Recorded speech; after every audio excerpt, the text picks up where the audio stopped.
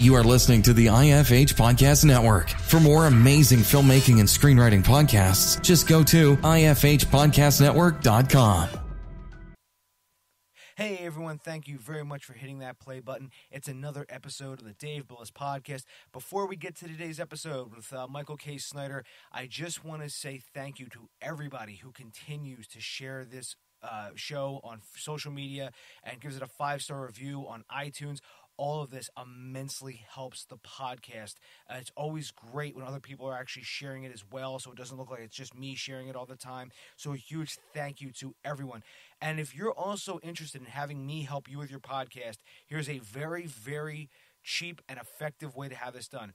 I have a gig I created on Fiverr, so for $5, I can help you brainstorm ideas for your podcast. I get asked all the time about what gear to use. Hey, what can I do for a show, for a concept? What can I do for this, that, and the other thing? For $5, you can pick my brain for whatever you want. I mean, you can't beat that. Literally, you cannot beat having somebody with over 5 or 6 years experience in podcasting for $5.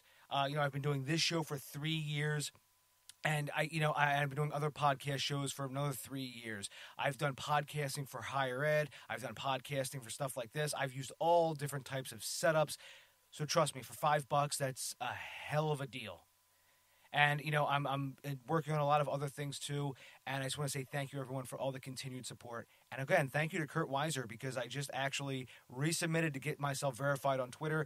I don't understand why Twitter doesn't like me. I just don't get it. But anyways, speaking of this podcast, I've been doing this for 3 years now, since 2014, and this person was my first actual guest. The first 3 episodes are considered lost, because basically they didn't turn out quite so right.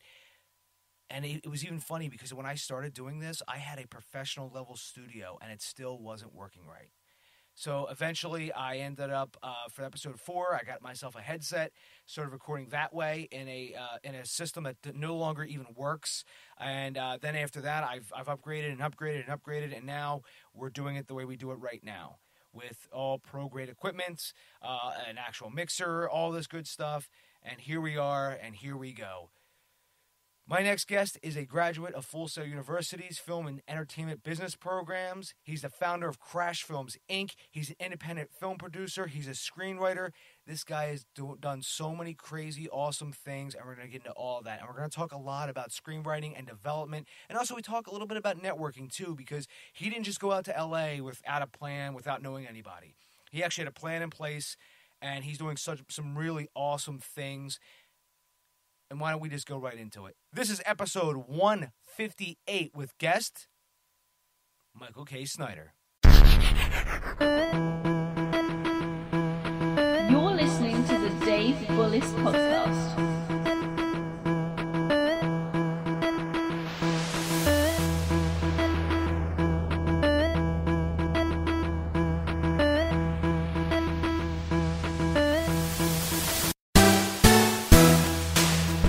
Mike, you were the guest on the first ever episode.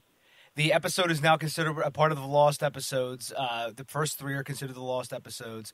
You were number 1. You were my first guest. And it's so good 3 years later to have you actually back on. So, Mike, again, I want to say thank you very much for joining us. And it's kind of funny how we've come full circle now, all the way back from 3 years ago. Man, I'm so happy to be back on the show.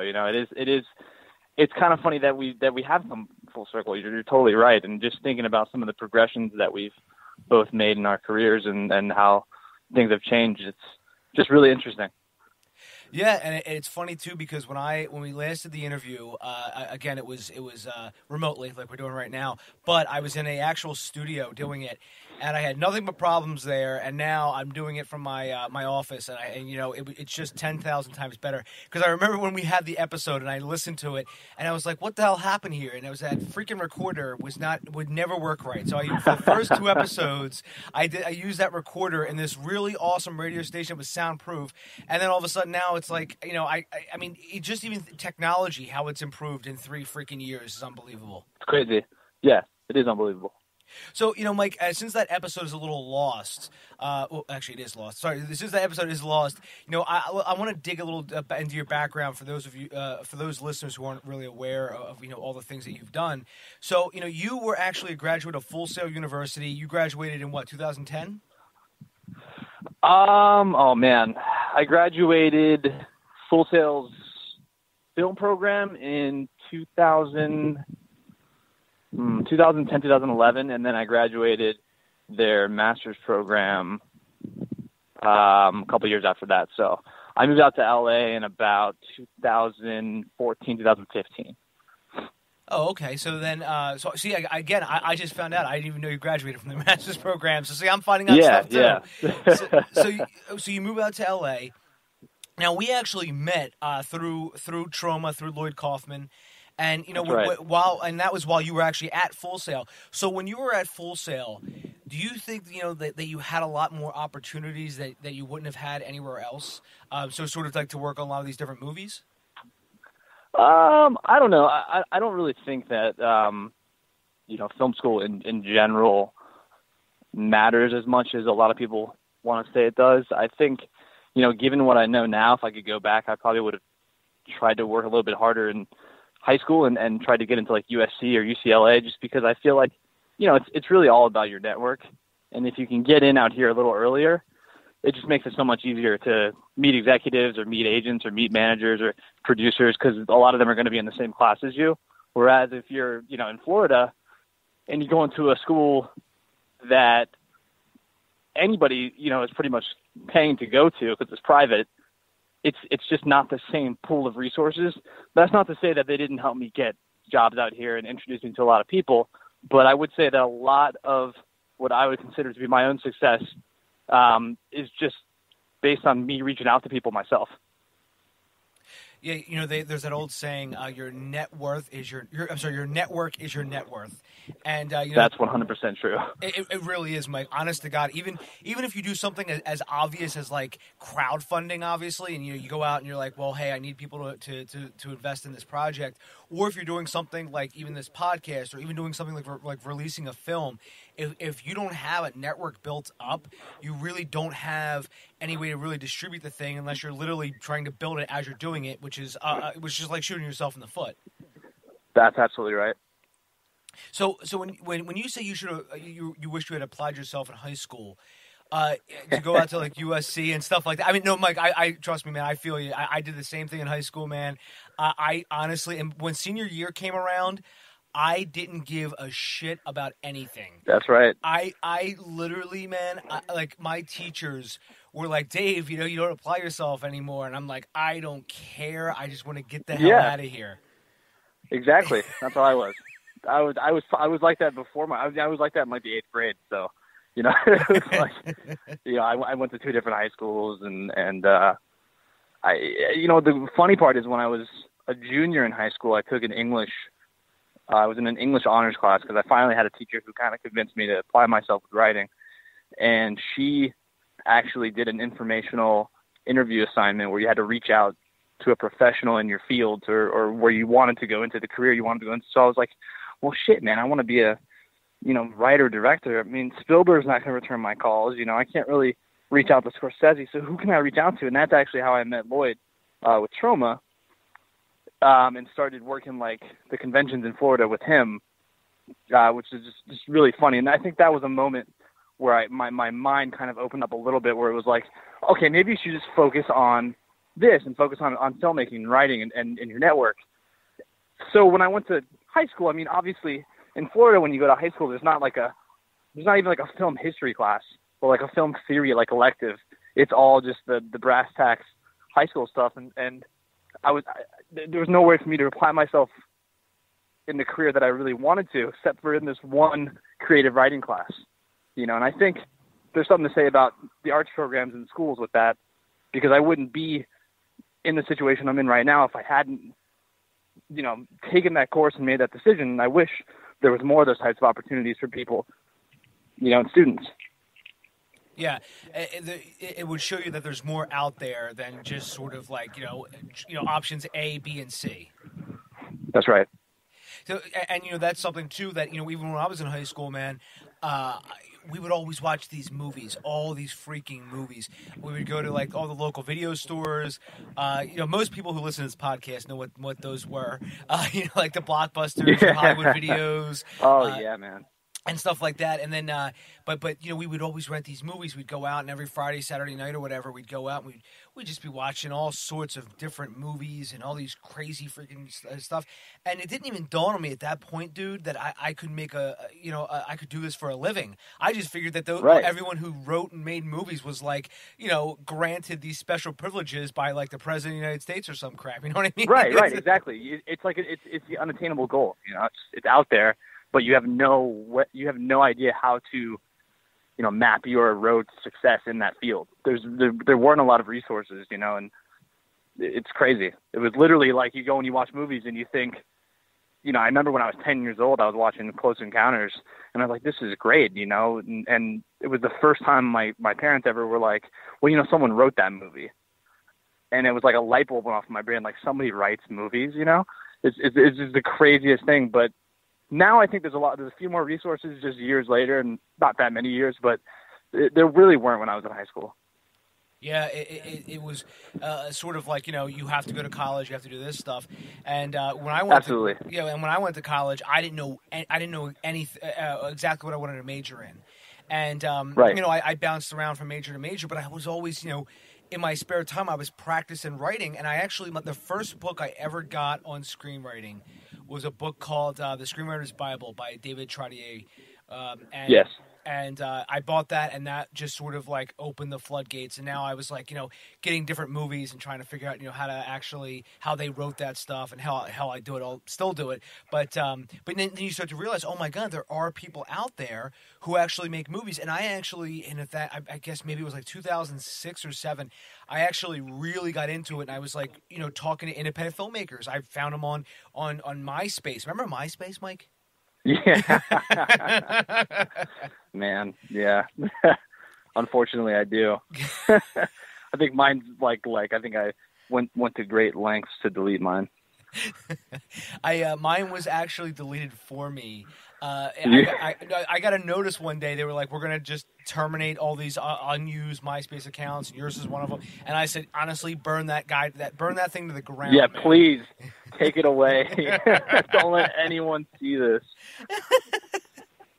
It's so true. It's. I have a friend of mine who still has, or he had one, and I was like, my God, man. I go, that's like a something from your childhood. That's like an embarrassing moment. You're just like, please never bring that up again. But I actually met some from filmmakers through MySpace, and some of these guys were actually in like Jersey and New York, and I never really put two and two together that there was a lot more. There was a lot more in the whole bigger area. I don't want to say PA because there really wasn't that many in PA at that time, but like sure. New York and Jersey, there was a few people. Most didn't respond back because most were looking for like producers that could fund and give them money. Some actually money, right? Exactly, and most actually did though. Come back and say, okay, here's what you can do, and then I just went from there. But what I'm trying to say with all this is, it's similar to what you did with Lloyd, and you reached out to him and said, I should see how I could actually work with this guy, and you made an opportunity for yourself. Yeah, I mean, I took a class assignment, and I reached out to him. I shot him an email. I was like, hey, I want to do an interview with you over the phone, and just talk about your career and how you've made something out of nothing and continue to do so. And he responded back with his cell phone number, and that was it. And then it was just really up to me to keep him pinned down and stay on top of him as much as possible. Whenever he was in town, or I went to New York and saw him, and different things. It was just to keep the relationship alive. Yeah, and now with technology, we're able to actually keep in contact with people a lot better, and also it's a double-edged sword because then you're getting too much contact with everyone trying to get you at once, right? But That's right. But you made an opportunity. You reached out, even if it was for a class, and you made sure to make a contact. And I think that's so important And I It think, is. and also you did it the professional way. I mean, I just had Whitney Davis on the podcast for the second time, and we talked about networking the right way. And, you know, the first time that you contact somebody, you shouldn't be asking for something. Right. No, totally. And you know, you actually were offering something for Lloyd, and he took you up on that. And then again, now, you know, and here we are all these years later. Because when you were on that trauma film, we met through that, because that's when I met Lloyd, and then we started talking, and then I think that's how we met. And then you know, I've met a few other people through Lloyd, and Lloyd's always doing something on independent films.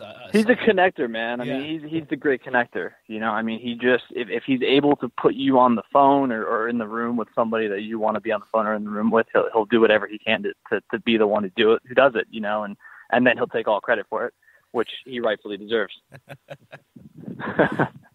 Yeah, and I remember reading his independent film book, and it was just absolutely hilarious. And I was like, "See, he's great. He's making independent film, you know, fun. It's not taken too seriously." And you know, when he was on the podcast, he said he founded Trauma in prison with Michael Hertz, and he was Michael Hertz's bitch, and they founded Trauma in prison. And I'm like, wow. Yeah. And afterwards, after the interview, I said to him, I go, Lloyd, do you ever think that someone's going to listen to this for the first time, not hearing of you or Trauma, and think, wow, that guy really started a movie business in prison? He's probably like, I hope so, you know. It's not far from the truth, you know. yeah, seriously. You know, I've you know, and Lloyd is, you're right. He's a very good connector. He's always connecting, you know, different people. And you know, again, because he connected us, and I've met him on different film sets multiple times. And so, you know, after you got off this, you know, just to continue your story, after you got off, you know, the working on Trauma, and you know, you went back to Full Sail. You know, at what point did you realize that you wanted to go back for a master's at Full Sail? At the beginning, just because it was kind of part of the deal with my parents and just the way that they structured their programs. It was like they had a deal, like it was like a BOGO. Like if you buy one degree, you know, we can give you the second degree at a certain cost that was thousands of dollars less than it would have been had you decided to do it later, because every so many years they restructure their programs and they change the cost. So it just happened to be that when we sat down with a representative of Full Sail, they were like, now if you want to take the master's program in business, you know, we can go ahead and lump it in with the film program, and it'll end up costing you less money later on. And you know, it was like no time. You know, it was so quick because it's such an accelerated program that my parents were like, you might as well. And I mean, at that point, it was kind of whatever they wanted to do. I was really doing it more for them. I think I kind of knew that I needed to move somewhere and just start working. But you know, to keep everything cool at home and to put a diploma on the wall, I was like, yeah, we'll go ahead and do that. And you know, again, it's good that you had a plan, because honestly, like, you can become like me and, you know, obviously have no plan and just kind of figure your way out. But no, it's good that you had a plan. But it's tough, man. There's not really a plan out there. You know, it's like you just have to figure it out. There's not really a right or wrong way to do this.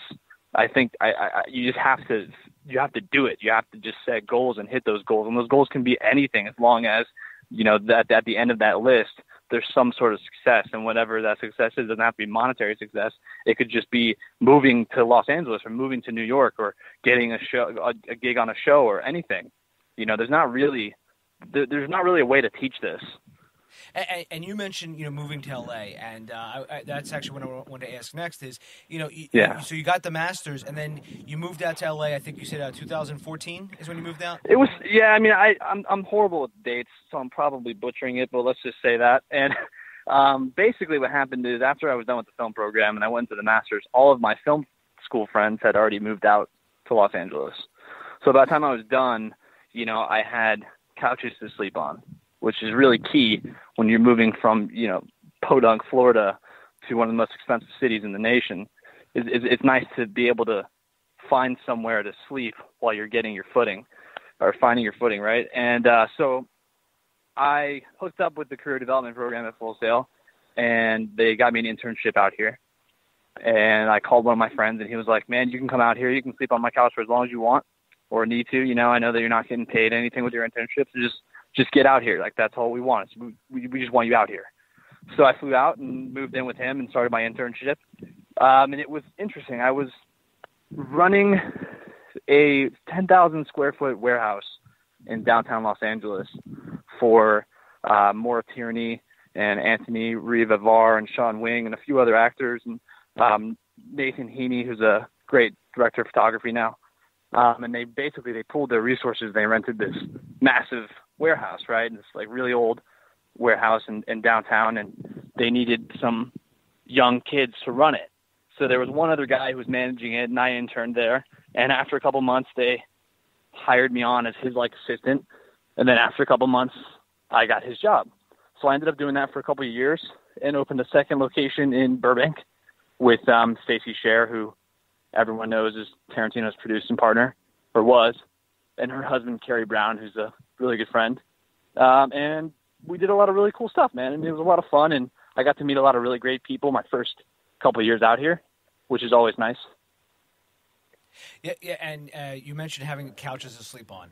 That was actually one of my questions, because having that network, since everyone already moved out there, you know, and having those couches to sleep on and places to crash, and you know, people. It's key. Yeah, exactly. It is key. And again, your network is your net worth. And again, you were able to actually, you know, go out there and not just be like, all right, so what next? I mean, I've had friends, Mike, who've gone out to LA and sort of been like with no plan and been like, okay, what next? It's like, well, yeah, you're gonna suffer if you do that.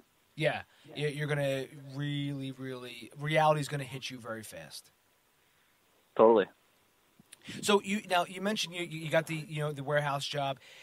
Now at this point, were you always writing scripts, and did you maybe have a few scripts to show to different, like, maybe producers or agencies? Yeah, I mean, I started writing screenplays when I was probably 11 years old, pen and paper. Then I figured out how to adjust the macros in Word. Then I figured out, you know, you could get Celtics and all these freeware. Then I found out that there were all these forums and independent script hosting sites online. So I was always putting material out there. I mean, I was just pushing short films and short stories and really shitty features out there and whatever I could just to get reads and get comments, because that's, you know, structure is key from that point of view. So by the time I'd moved to Los Angeles, I had some features kind of under my belt, and I had one in particular that I was, I think, the most proud of and working on the hardest. And basically, I started reaching out to people, and while I was out here for those first couple of years, I was also producing short films, because I had this awesome 10,000 square foot warehouse that would be rented out for events and films and stuff, you know, half of the year, and then it would just be sitting there for the other half of the year. So I would get my buddies who had Red cameras and lenses and all these different things, and we would produce short films, and we would write them and produce them. And I had two that premiered at the Cannes Film Festival, 2 different years. So I used that, and I used like kind of my background, and I sent an email to Carson, who runs Script Shadow. Some people love him, some people hate him, whatever. And I attached a feature that I'd written that I was pretty proud of. And he agreed to host it on his site for one of the, you know, independent hostings that he does. And I would say I got 100 emails from people that were basically, this sucks.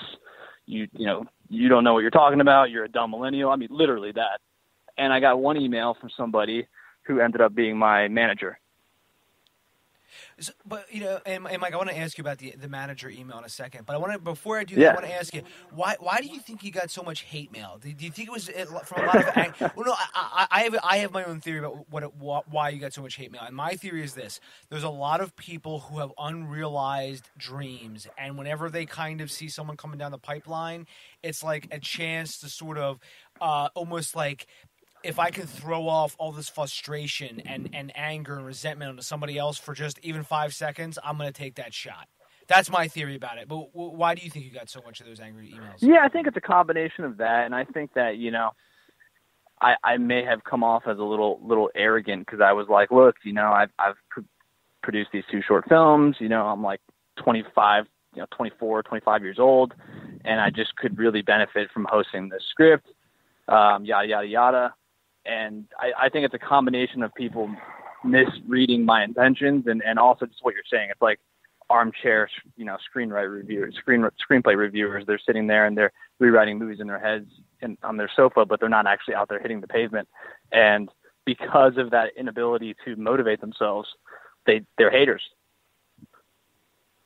Yeah, it's that's what I think is that they're very angry and they're very and it's Totally. a shame. A lot of people in this business. There's a lot of awesome people, and you and I talk about this, because we talk a lot, and we talk about how sometimes this business is stereotyped as everyone is bitter, angry, out to get you, but there's a ton of awesome people in this business. And, there are, man. Yeah, totally. And it's just, but it's unfortunate, like situations like that where it's like you really see the sort of dark side where it's like, what the hell is this? There was actually a screenwriting group that I used to be a part of on Facebook. It was a Facebook group, and I think it was set to private or whatever.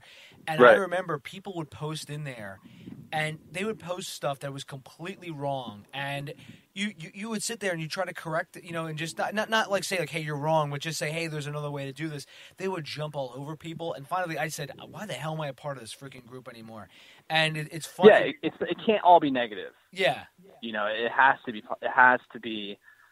be optimism, because it's such a hard industry to break into that if all people are bringing is negativity, you're just going to stop someone from potentially achieving their dream.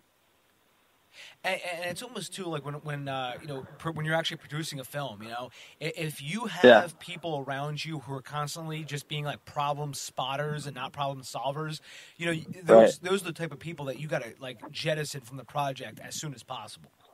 Oh, totally, man. It's you can boil it down to don't bring me the problem, bring me the solution. Really. Yeah. You hit the nail right on the head, Mike. And so as you sort of go back to talking about Script Shadow, you got one email that was from a manager who said, I want to talk to you. So yeah, it was like, I think you showed a lot of talent on the page. A little bit about me. He gave me his background, and he was like, let's grab some coffee. And we went and we got coffee, and I thought he was great. Thought he was really knowledgeable, nice guy, and I kind of just pitched myself as hard as I could. And at the end of the meeting, he was kind of like, all right, what do you want to do? And at this point, I had an idea of what I wanted my next project to be. And I chose something that I felt was, probably not going to get made.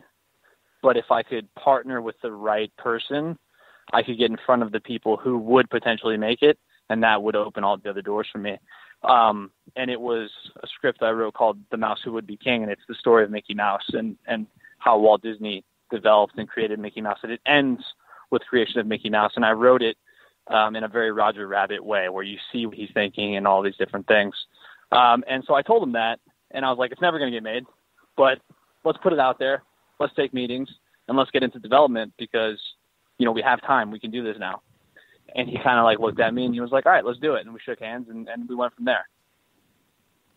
So, and then where did you go from there? Did you start actually going to like all these different like pitch meetings and stuff? Yeah. I mean, we beat out the story. I had the story because I grew up in Florida, right? And we went to Disney World all the time. And at Disney World, they have an exhibit called One Man's Dream, where you can go in and it's like a Disney museum. And then there's this movie at the end where it basically explains how Walt had created Oswald the Lucky Rabbit, and it was stolen from him, or, he didn't really understand the full paradigms of his contract, and Universal owned it, and he put all this work into it, and he's like, I should own this because I put all this work into it. And on the train ride back home to tell his team and his wife, he started coming up with Mickey Mouse. So I knew that that's what I wanted to end the movie with. Like, I had my end scene. I had the idea of Walt Disney going on a train and having like this just epiphany of Mickey Mouse. And the way that I wanted to dramatize it was to actually have Mickey Mouse walk onto the train car with him. So we beat out the story, and we, I read a bunch of books and kind of just filled my manager's head with all this knowledge of Disney that he didn't otherwise know. And then we wrote it, and I wrote drafts and drafts and drafts and drafts while still working at the studio. And he was like, finally, we nailed it down. And he started sending it. I sent it to agencies, sent it to production companies, executives, producers, all sorts of people. And then the real game began, and I started taking meetings. So how long was it before, you talked to the manager, you able to beat it out, and before you got meetings? How long was that whole time period there? Oh, man. I mean, I really knew the story, so I think it was kind of an easier development process, and it was just he and I, so there weren't a lot of cooks in the kitchen. I mean, probably 6 months, 7 months, and then I started taking meetings. So when you actually started to take these meetings, what was some of the feedback that you were getting? Everyone loved the script. It was something where they were like, we love the script and we want to know what else you're working on and if we can find something to work on together. And I started developing, I developed a TV show with one guy that didn't go anywhere. I developed a TV show with Image Movers, which is Robert Zemeckis' company, that didn't go anywhere. And then I took that and I took that somewhere else, and everything kind of led into other projects. Every meeting I had, every conversation I had ended up giving me something else to work on, or they had something that I could fit into, or I showed some sort of interest in a project that they brought up in a meeting. And then, that's really key, is you go in there, and of course I'm nervous, and I'm moved out here to do this, and I'm going in to meet with these big guys, right? And they can be very intimidating, and the key is really to sell them on what your brand is and what your personal story is. And if you can do that, they're going to try and find something that they have that almost feels like a perfect fit for you, and then you just have to capitalize on it. And none of those projects went anywhere, but they led to other conversations and other development things and other specs that led to where I am today. So you use that Mickey Mouse script, and that sort of became like a calling card script to get your to get your foot in the door. And they were saying, did they say to you, "Hey, Mike, we love the Mouse Would Be King. What else do you have?" Yeah, I mean, there was a little bit of that. It was like, what else are you thinking about? Like, what else are you writing? And then based on that, it was like, if I was writing something that was sci-fi, they would say, "Oh, well, we have this sci-fi thing," or we're looking at this book. What do you think about this book? Or for instance, when I went to Image Movers, it was more so about the fact that I used to box, and I was an amateur boxer, and they had a producer who had optioned all of FX Tool's short stories, and FX Tool wrote $1 Million Baby, right? So they had optioned all of them except for $1 Million Baby, because obviously Warner's has that, and they were like, "Would you be interested in trying to build a TV show based on these short stories?" And of course, you say yes. And then I started developing that. And when that fell through, I took all of the FX Tool references out of what we had been working on, and I wrote a spec pilot just without all those references, and I filled it with my own personal experiences from boxing. And then that pilot became my TV calling card. And then we sent that out to everybody. And so when you sent that out to everybody, did you sort of have like a whole another round of meetings with like the same sort of management companies, or was it different management? It's kind of like an album. Like you write an album and then you go on a tour and you do all these concerts. Like that's kind of how I look at it. You write a script, you give it to your manager or your agent, they send it around to everybody, and then people finally get back to them and they want to meet with you, and then you go on a tour, and you're basically going to all these different generals and all these different meetings and hoping that something turns into something else. I never feel like the specific project that I'm going in with is going to sell. I'm not there to sell that project. I always feel like I'm there to sell myself as a writer and to get on something that either they already have or to just open that line of communication where I can pitch them something later on. And so when you're building relationships, so now that's it, yeah. And so now they know when you come to the door, like, oh, there's Michael K Snyder. He's right. the guy that was brought the whole Disney project, and he's done this, and so so they're sort of, you're building a good reputation for yourself. Yeah, because this whole town is relationships, and that's really all it is. Somebody who I met 5 years ago and was a creative exec somewhere is now VP production at a studio, right? And I can go to them and be like, just because I've kept in contact with all these people throughout the years, and they move up and they change and their mandates change, and you never know when you're going to have something that fits their mandate. Yeah, because tastes change, and now everybody. Right. I swear, Mike, the number one question and the number one thing I hear from doing this podcast is, always have a TV pilot ready, because now they want something. Everybody wants something episodic now. Yeah, it's interesting. I meet with some producers who they don't want a pilot; they want a pitch, and the specific networks who they have a deal with or whoever they've worked with has, their mandate is, we want to hear the pitch and then develop the pilot, because there's money. And then some producers are like, we only want to take a spec pilot out. We don't want a pitch. We don't want a Bible. We just want to get the spec and then take that out. So it's really, everyone's different. Every network's different. Every company's different.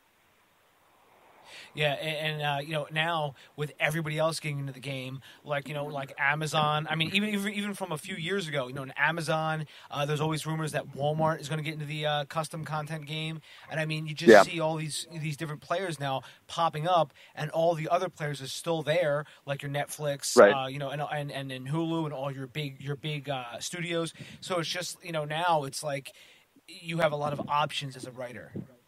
That's right. Yeah, you do. It's just getting into the conversation. So, and as we talk about getting into the conversation, you had just recently pitched a treatment for a sequel for a very well-known movie, and I know you can't talk too much about it, but can you just tell all the listeners about what the treatment was that you pitched? Yeah, totally. So, basically, what happened is I'll go back and kind of preface it with another story. I was sent an article from, by my girlfriend about this SeaWorld orca trainer named John Hargrove, who worked at SeaWorld for 14 years and became like this elite killer whale trainer, and quit, and he wrote a memoir. So, I mean, of course, again, growing up in Orlando, I have pictures of myself as a little kid, like sitting on Shamu, right?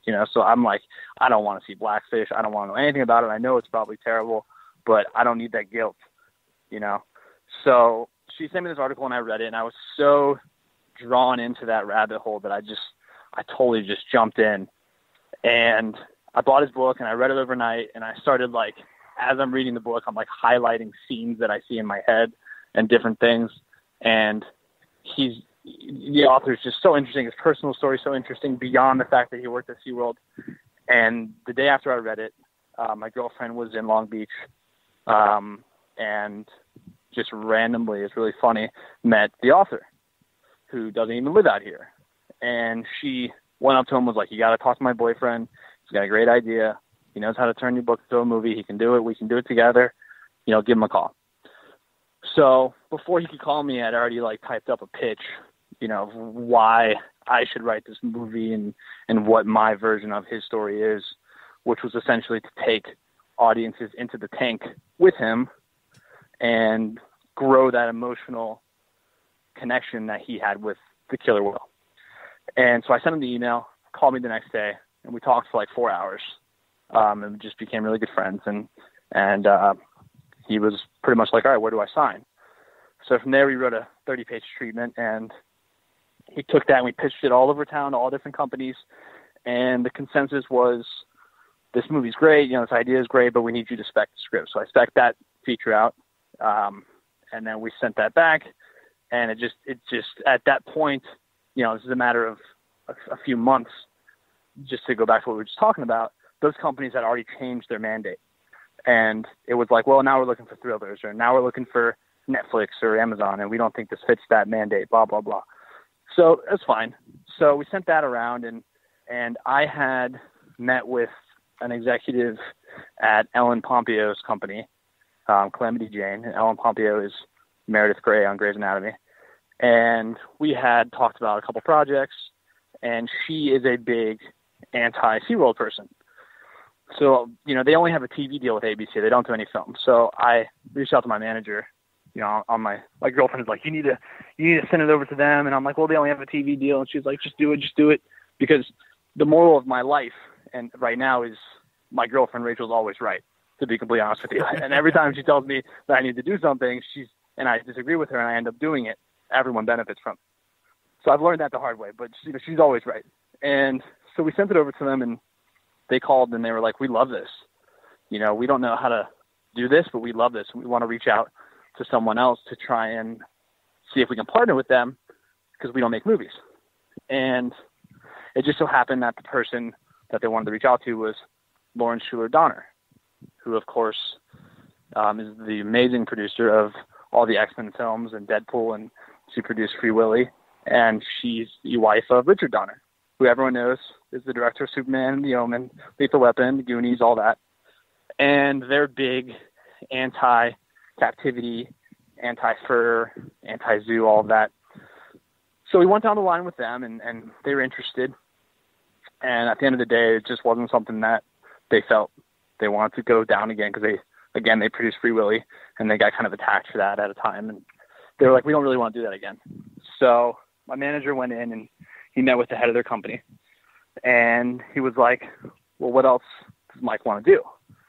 And my manager started talking to him about a couple of projects that I had that everyone considers to be Amblin in tone, as in Steven Spielberg's production company, of course.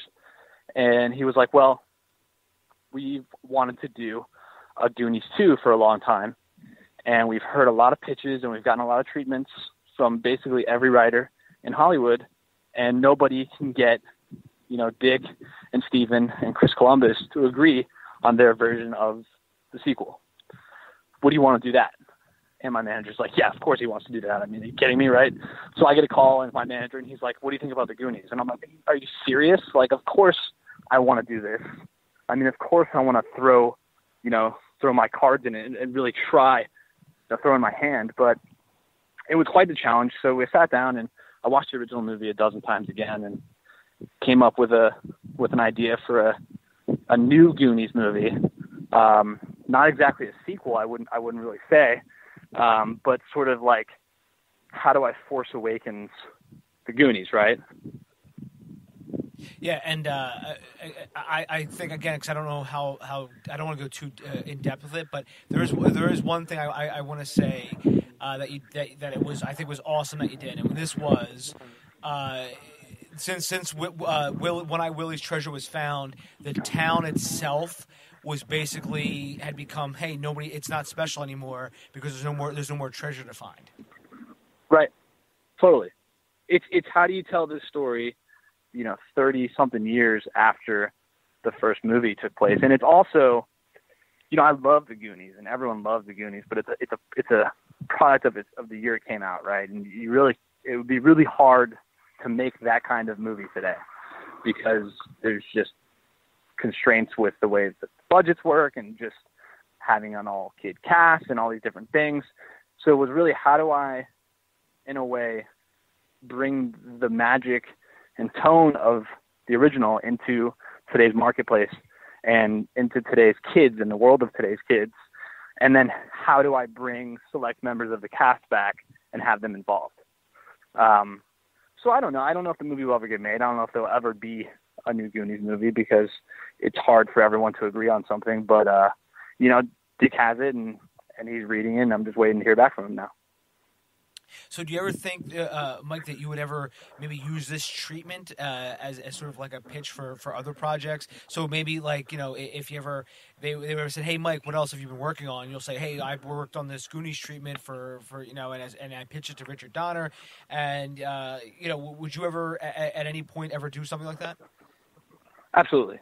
Every conversation I've had since, I've brought that up in the room, because everyone collectively loves the Goonies. So when you bring that up, and if they want to kind of know what the basis of the pitch is, and without giving too much away, you give that to them, and then they can kind of see how your mind works when adapting other material, source material, which is key right now, because that's what everyone's doing. And it's actually funny, because of the project that I'm most excited about and currently developing, that I can't really say the name of what it is and who the players are, but it's two veteran producers who've made a lot of movies, and it's an adaptation of a classic story by a well-respected author, and I partially believe that it was sort of a combination of Beneath the Surface, which is a SeaWorld movie, that script getting me in the door with them, and then me saying, oh, by the way, right now I'm also writing a treatment and pitching a Goonies sequel, and here's kind of how I'm doing it and how I'm adapting it. So as you're going to these pitch meetings, and as you are sort of working on things, one of the things that you and I always talk about is development, and sort of and sort of managing expectations. So, what are some of the things that you can sort of discuss about development? Like, let's just say, for instance, let's just give a scenario example. Let's just say somebody does buy a script. It's a completely original spec script. They were to buy it. What are some of the things that happen in development? It's interesting. I think a lot of people, myself included, kind of always felt or still feel that once you get to the point in your career where you're actually meeting with the real producers, not just the assistants or anything like that, but the actual people who can sign a check, that everything just changes. But the reality is, the ceiling just gets higher, right? So you climb up to the top of Everest only to realize that there's another 600 miles that you can't see because it's so freaking tall. And that's how it feels. So I think, when someone comes along and they buy a spec, they're going to do one of two things. If it's a big spec, like if we're talking, blockbuster temple, they're going to hire a studio writer to do a polish. And that's partially to, if it's a big studio and they've got shareholders that they have to convince, it's that. It's like, well, we'll have the Coen brothers come in and they'll do a polish on all the dialogue and everyone will be happy to give us the money to make the movie. If it's a smaller contained kind of genre film, like a 10 Cloverfield Lane or something like that, then it's a whole different conversation. Then you could be the sole writer unless they hire a writer-director who wants to come in and do a polish as well. The other end of the coin is when, in the situation I'm in now, is I've had something pitched to me. So I go in and I pitch 5 movies and they want to make one of the movies I pitch, and then they also, but first we want to do one of the ones that we're looking at with you. So they pitch me the movie. Then it's, I got to look at the source material, which is a book. I got to figure out how am I going to add my voice or, what's my style with this source material. And then it just begins this really lengthy process of development that nobody really understands. And I'm just still learning it as I go. Because one, every executive and producer is different, and 2, it's just not something that anybody ever talks about in film school or anywhere else. So in this circumstance, it's very much like, okay, read the book and then give us an outline, right? That was the first thing. It's like, give us an outline of how you would adapt it. So then I sit down and I write, like a 10, 12-page outline, and it's basically in prose, because that's just how I write my outlines. And I send it over to them. And they're like, okay, great. Well, come into the office and let's talk about it. So go in the office. They tell me what they love. They tell me what they don't really like. And then they tell me, kind of how to help structure it. Because a lot of the studios, and this is fairly true, they categorize writers into 2 different categories, right? One is a writer who can write character, and the other is a writer who can write structure. And the key, I think, is to really understand character, because they can give you the structure. If you can come up with the characters and you can come up with what the real story is behind everything and why you need to tell this story and why these characters are going through what they're going through, and not just, by page 12, we're at the inciting incident and blah, blah, blah, blah, blah, save the cat. If you can come up with the characters, they are paid to kind of look at it like math and look at it like plotting. So they're going to look at what you give them and they're going to say, okay, so do you think this section of your outline is like the first 5 pages? And you say, yes, that's the first 5 pages, and then blah, blah, blah. And it helps them to plot it in their mind from a producing standpoint. Whereas you, the writer, should be thinking about the characters. And when I look at a lot of movies and I see, that, and I'm just unhappy with the screenplays, it's because they're coming at it from a complete structure and, POV and not from character. And I can see it when I watch the movies. And I can also see complacency where it's like, you could have made that better, but you didn't because of one of 2 things. One, you're getting a paycheck and it doesn't matter because they're going to market the shit out of the movie and millions and millions and millions of people are going to see. 2, It's because you're nervous. You're in the room with these guys. They have a bad idea, and you're afraid to tell them no. Or you're afraid to say yes, smile and nod, go home and find out how to best tweak their idea so that it works in the story. And that, to me, is what development is. It's this long process, 6 months to a year, where you're beating out the story with producers in the hopes that at the end of this process, they're either going to hire you to write the script, or they're going to make a deal with you where you spec the script, and then once the project gets funded, then you get paid. And there was an article, I think it was in the Wall Street Journal, about how why do so many of these big budget movies feel the same? And that was the answer was they think that there's too much save the cat structure in there because it's all structure. Yeah. And that's great. I mean, you need structure, but you should be the story guy. The writer should be the story guy. The writer should be the person who makes the audience feel for the themes and the characters in the film or the TV series. The executives, the suits, the money people, they should be the structure guys and girls. They should be the people who are looking at it from a plotting POV so that when they call a director who comes in, they can beat out the acts with the director and he totally understands what they're saying. It's like math. Let them do the math, but you have to provide them with the numbers. So, and I was talking to somebody about this too. Was if you look at movies from like the 70s and the 80s, there's all these really unique movies, and you sort of as you sort of get to the sort of end of the 90s to now, you can see the big difference. And the big difference is it's almost like with now they want to sort of have creativity controlled, where they know sort of what they want to have it so it's almost like the project is handheld from all these steps. And they're sort of like, okay, now on page 17, this has to happen. Page 25, this has to happen. Stuff like that. Right. Totally. It's interesting. I mean, I've never thought about writing like that ever in my life. I've read all these books and I've taken all these classes and I understand the logic, but I've never truly approached writing that way. I've always approached it as, what is the story? Why is the story relevant? And how do I fit these characters and these themes into today's marketplace? That's the only math I ever do. I don't worry about what happens by page 30 or page 25 or page 60, not at least until after I've written out an outline or a treatment or even a first draft. Then I start to think, okay, how can I whittle this down? How can I get the action started earlier? But the key is really to just do it, get it finished, and then you can always go back and correct it. Yeah, it's like Tarantino and the Coen brothers. They don't write, by that either. I know there's a lot of other like Kevin Smith, Robert Rodriguez. I know those guys don't write by the whole hey, we have to have this happen by this page and stuff like that.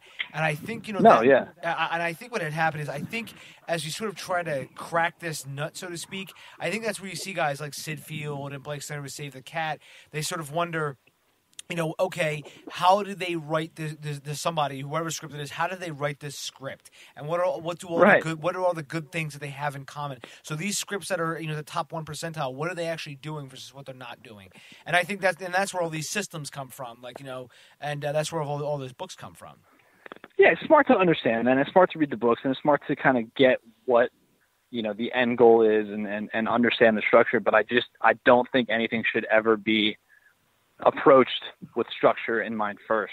I'm not saying you should have a first act that goes, 80 pages, but I am saying that, if you look at some of your favorite movies, like you just said, they're not really going off of any structure. They're going off of what's the best way to tell this story.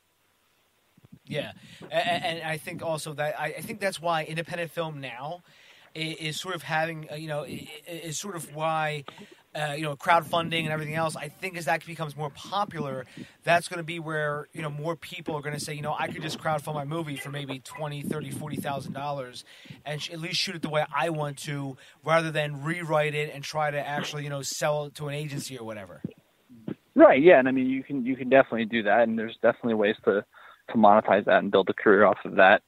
I think my approach is, how can I get into the system and not change the system, but just bring that storytelling approach into the system with some of the bigger titles and bigger films, and to not be complacent and just say yes to everything, but to find the best way to tell the stories. Because if you find the best way to tell a story and you can pitch it to an executive or producer and they know that what you're saying makes sense and is right, they're not going to tell you no.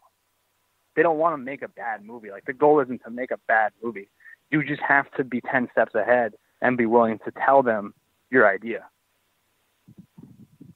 Yeah, it's that is, you know, key is sort of how to communicate, right? So how do you communicate something without actually, you know, nobody wants to say no, but you also can't say yes, so you have to communicate in a different way. And I remember, yeah, I mean, it's risk management. You know, you have to give them a way that they can tell their boss or tell their financiers or tell the studio that they have a deal with. You have to give it to them so that they can express the idea or the story or the structure or whatever you're presenting them with in the best way to their bosses, right? Yeah. Because that way, you know, obviously, it's sort of, you know, that nobody wants to be the person that says no. Because I was reading a book about this a few years ago, and they said, you know, if you don't want to tell, you know, the next Vince Gilligan no, and then you know, if you work for that studio, and then all of a sudden it's a hit, and then he comes back and says, oh, aren't you that person that said no to me? Right, you know, aren't you that guy? Totally. You're totally right. So, you know, and Mike, I just wanted to ask one. I have a few more final questions. I know we're starting to run out of time as I see that count. I didn't even realize this conversation flew by. I didn't even realize how long we were talking. And so, you know, for writing competitions, what do you think are some of the top writing competitions out there right now for writers? Oh man, I mean, I think it all depends on what your goal is. If your goal is to get some representation, then I think, you know, Nichols is always great because it's such a well-respected contest. I think that the tracking boards contests are really great. I know a lot of people get reps based off of that. If you're trying to make some money, you know, put a little bit of money in your pocket, then I think there's a lot of genre-based writing competitions that have money prizes, and maybe their contacts aren't as good as some of the other ones, but you're going to get some money out of it. So I think it's really how you want to approach it. Do you want to build a career and get representation, or do you want to get like 40G, you know, in the bank? And you know, because I know you went through the, you know, Script Shadows website, and you were able to, you know, I was just wondering, you know, because I know, again, as we were talking about opportunities, you know, all the different opportunities out there. And, you know, that's why I asked that question, just to see, because every time I turn around, there's a new writing competition opening up. And I don't know a lot of them, you know. I mean, I'm not really familiar with them because I don't enter a lot of them. I mean, I think Blacklist is great. If you have the money to spend on evaluations, I think Blacklist is still a very good asset. Like I said, I love the guys at the tracking board. I think what they're doing is great, and they have a lot of great managers and agents on their review boards that do judge these scripts, and they do sign writers and give them other opportunities. And I know that from a genre POV, like if you're doing a horror script or a sci-fi script, there's tons of great genre contests that are offering cash prizes or you know, the opportunity to pitch a producer or you know, producers are partnering with these contests. I'm not well versed in their names and what they are exactly, but I agree they're popping up every day. Yeah, particularly the Blood List. That came out of nowhere, and when I heard about what that is, I was like, wow, that's a fantastic idea. Yeah, it's a good one, for sure. And by the way, for those listening, the Blood List is. I realized I said it, Mike. I was like, I probably should actually explain what it is. Nobody knows. Yeah. So the Blood List is the ranking of the top unproduced horror scripts that are out there, and this was put together by, I think, is it Kelly Marshak is her name, or Kelly March? I think so. Yeah. It's she actually put this together, and it's sort of like the Blacklist but for horror scripts, and you know, because horror is so underappreciated, man. And I was just having this conversation the other day. Like, some of the best directors come from horror. Like, even someone like Spielberg, like if you watch his action sequences in like Jurassic Park or some of his even like Close Encounters and E.T., they're all tension and horror based. Like, it's all about building the anticipation for the scare or the reveal, and that's all classic horror filmmaking. And I think that the genre is totally underappreciated, especially when you look at so many great directors who come from it. Yeah, it's so true. I mean, if you look at all the people who started off with horror, and like particularly like guys like Sam Raimi, they started out Totally. with horror. I mean, look at his career. Like it's amazing. He has the career that anyone could dream for. Yeah, he does, and and he's a great guy. Yeah, and he's been making all these great projects, and now look, he's got the Evil Dead TV series, and exactly.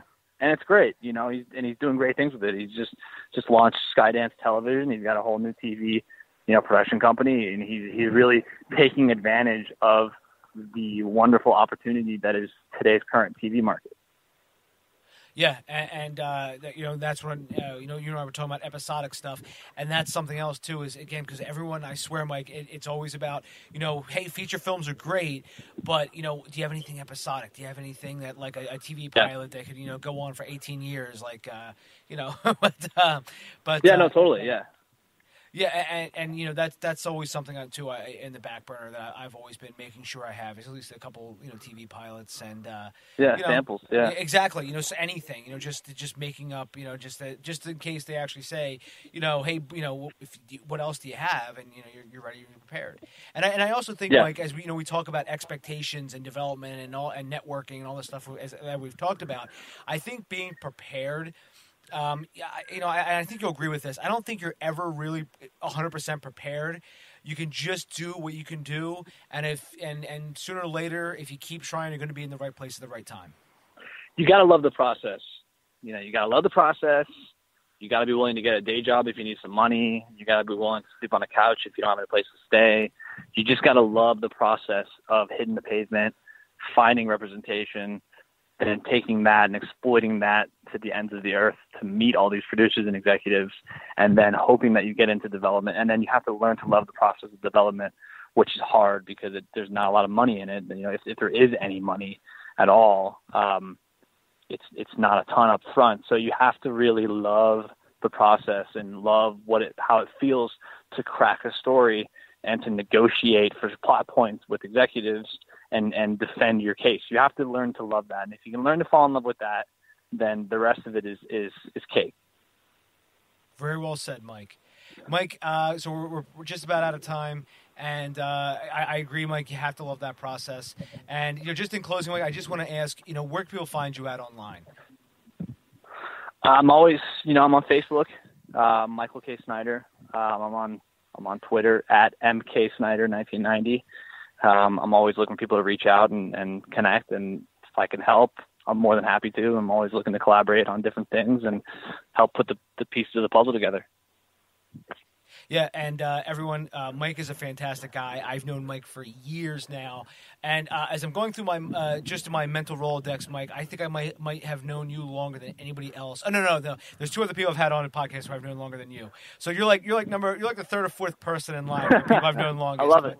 But because I just remembered there's a friend I had on here from middle school, episode 150 awesome. with Chris Pierminico, and Chris actually Chris actually was a producer on Game Over, and he also actually now teaches film and TV production, and amazing. That was a fun interview, and I'll give you this little snippet. It was just funny because he's like, I'm teaching now. He's like, so he's like, don't curse, don't tell any weird stories before, and I'm like, well, Jesus Christ, man, that's all I do is curse and tell weird stories. Yeah, that's it. If you take that away from me, I'm not Dave Bullis anymore. All I do is curse and tell weird stories. That's awesome. That's your voice.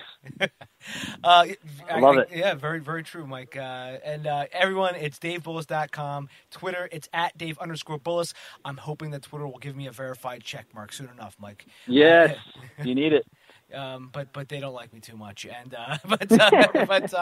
but you also need a verified check mark, man. I mean, all the cool things you got going on, and. Mike, I want to say thank you so much. You and I have been friends for years. You're somebody whose opinion I really trust, and I really just know that you are going to hit a huge, colossal grand slam soon enough. Thanks, man. I really appreciate that, and the feeling's mutual, my friend.